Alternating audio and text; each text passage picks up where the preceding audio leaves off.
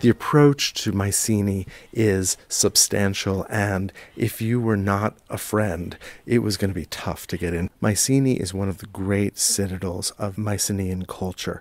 That is, this Bronze Age culture on mainland Greece that traded throughout the Mediterranean and became quite wealthy and quite powerful between the years of about 1600 and 1100 BCE. Right, and there were several cultures that thrived in this area during this Bronze Age period, one being Cycladic, located on the Cycladic Islands, another being Minoan culture, which was on the island of Crete. So here on the mainland, we refer to Mycenaean culture, named after the most powerful of the Mycenaean city-states, and that was Mycenae. Now, Mycenae is located on the top of a small mountain. It is a very steep approach, and so it is naturally defensible. In fact, there are two larger mountains on the back, a huge valley leading down to the Aegean Sea in front, just a glorious space, but also one where enemies' approach can be seen at a very great distance. Walking up this rampway, we're surrounded by enormous blocks of stone, creating very high walls on either side of us. In fact, they're so large that they were known